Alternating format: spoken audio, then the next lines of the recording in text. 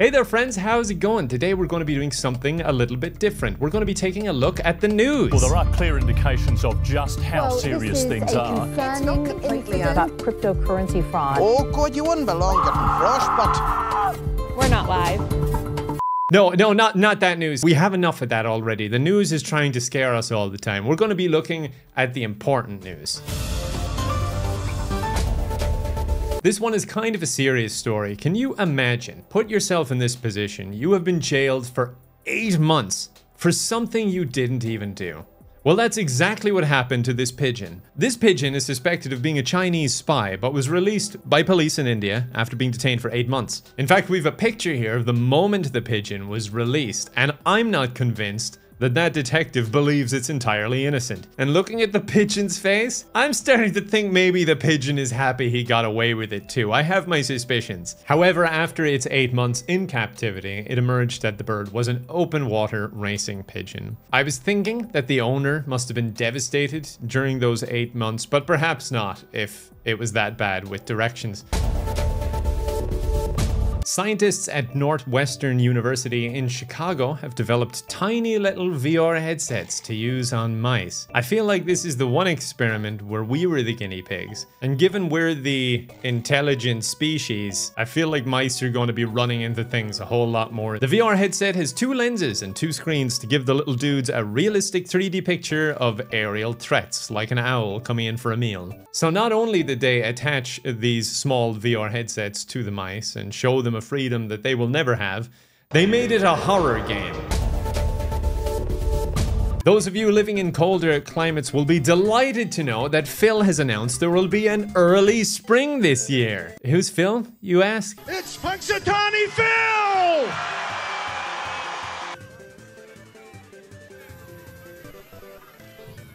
Okay, we have a decision. An early spring is on the way! It's claimed that since 1886, this one groundhog has been sustained by Groundhog Punch, otherwise known as Elixir of Life. I don't know why they're reserving it to just that one groundhog. Here you can see a chart of Phil's predictions all the way back to 1886. The inner circle claims a 100% accuracy rate. And they claim that whenever Phil's prediction was wrong, it was not Phil's fault, but rather the person who was interpreting the message. Apparently the saying, "Don't shoot the messenger, it doesn't count," if the message was from a groundhog.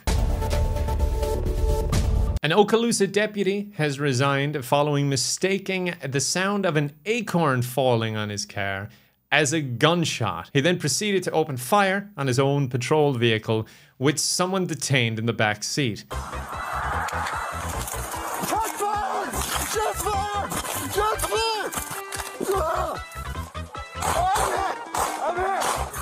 My legs went numb when it hit me. All right. I don't know, my legs went numb for a second. Now this might be a bit nutty, but maybe someone who can't tell the difference between a gunshot and an acorn falling could use a little more training. The Sheriff's Internal Affairs investigation deemed Hernandez's use of force was not objectively reasonable.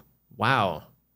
Must have taken about 3 minutes, and his office has incorporated the shooting into training for other deputies. Now, I know I mentioned training earlier, but I think just broadly, just more training. I don't think you can just say, hey, if it's an acorn, don't fire back. Like that specifically, maybe you don't need to cover. I just think in general, have them better trained. Now we'll take a quick second to check in on my home country. What's going on in Ireland? Easy, you talk rough.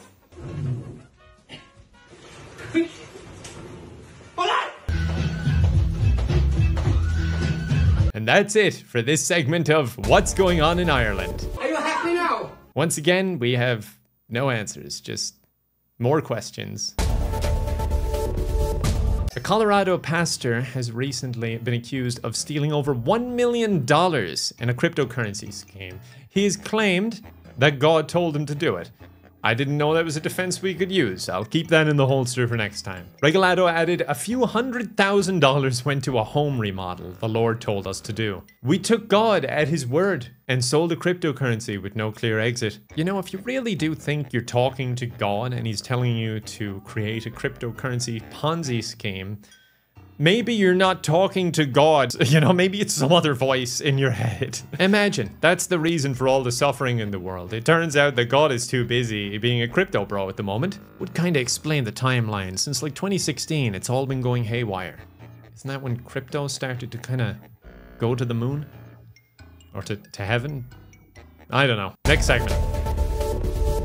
An individual in New York has taken advantage of a loophole and got a free hotel room for 5 years. Then he claimed to own the entire building. He was arrested and charged with filing false property records, but Barreto, 48, says he was surprised when police showed up at his boyfriend's apartment with guns and bulletproof shields. The man said, "Oh, I thought you were doing something for Valentine's Day to spice up the relationship." Now I know they always say use protection, but in what world do you see a riot shield and go, that seems about right, yeah. Kinky. Essentially, there was a loophole that allows occupants of a single room in buildings constructed before 1969 to demand a 6-month lease. He claimed that he paid for a night in the hotel and so was a tenant. He asked for a lease and the hotel promptly kicked him out. He went to court the next day. The court denied, then appealing to the state Supreme Court, where the lawyers for the building owners did not show up, thus he won by default. The judge then ordered the owners of the hotel to give the man a key and went on to live there as the owners had no interest in engaging with the lease. And you could have just stopped there. You've kind of won. You've got free lodging. You can just stay in downtown New York for free. You've won. But no. They went on to falsify property records and claim to own the entire building. This is a perfect example of someone being given an inch and they want to take a mile. Like they really lucked out. All you had to do was take the hotel room.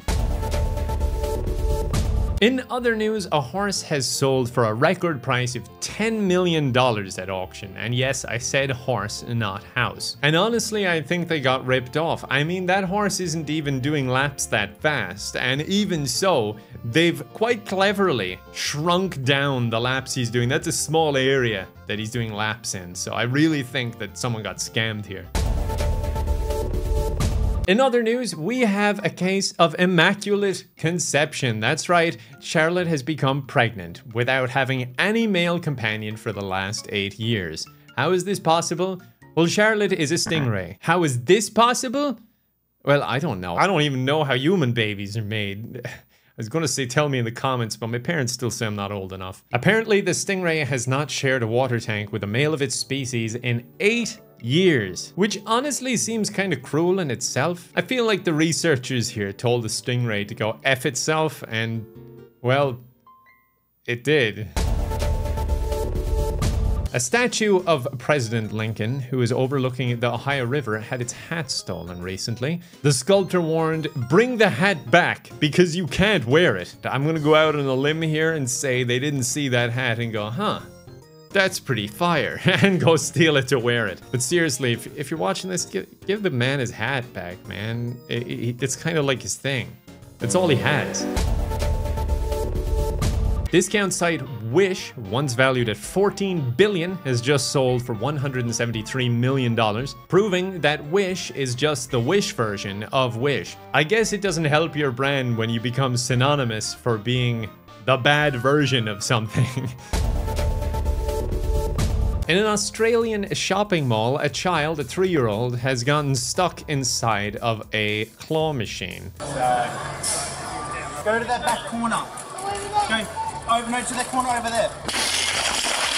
The prizes in those things are just getting weirder and weirder. The boy's father had said that the child had got up there in a split second, saying, "I had zero chance to react to it. It was unbelievable how fast he climbed up there." And that really sounds like, I'm not accusing anyone of anything, but it really sounds like you weren't watching him for quite a long time. I struggle to imagine just like a child sliding up inside that machine quite that fast. An Oklahoma judge has resigned after being found to have sent over 500 texts during hearings. And these just weren't for littering. This was a murder trial, including messages that mocked the prosecutors and included several emojis. The judge said, "I promise to uphold the Constitution in a fair, even-handed, and efficient manner. I believe that I have done so. However, being human, I have also faltered." 100 emoji, 100 emoji, 100 emoji, fire emoji, shrug emoji. You see, these things always weird me out because you can't really trust anyone with these things, can you? I always think of it on flights because I hate flying. I have a fear of flying, and I'm just thinking, the captain's just a person. Like, they make mistakes. they do things wrong. You know, who knows what's going through their head? At least we know they're probably not getting signal up there. So. A 22-year-old man from Taiwan was recently stopped at an airport in Bangkok after he was found to be transporting 2 Asian small-clawed otters and a prairie dog. The man had stuffed each animal into a separate sock and then concealed them inside of his boxer shorts. People got suspicious when they noticed a large bulge. There's a lot to unpack there. Like, don't unpack it. Please don't unpack it, but there's a lot going on there. How can people do this? I get nervous in airports and I'm holding nothing suspicious. How can someone just go through like, yeah, I'm pretty sure I got this and not worry about the consequences? I was going to say we all strive for that level of confidence, but perhaps it's best we don't have that level of confidence. I'm sure we would have done a lot of stupid stuff if we did.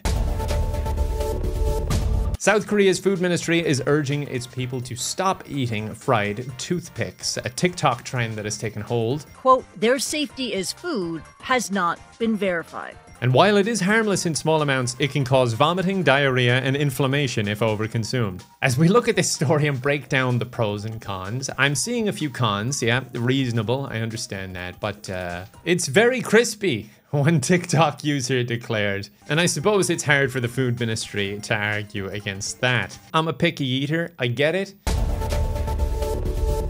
And on the subject of food, a person who ate too much kebab called for an ambulance in Wales. So if you were in a near-death situation in Wales this January and no one showed up, now you know why. It was a kebab-related emergency. They may be better off because if I saw that ambulance approaching me, I'd assume I'm having a stroke. What with ambulance spelled backwards, and I'm assuming Welsh on the top, it just sounds cutesy to me when I read it. Ambulance.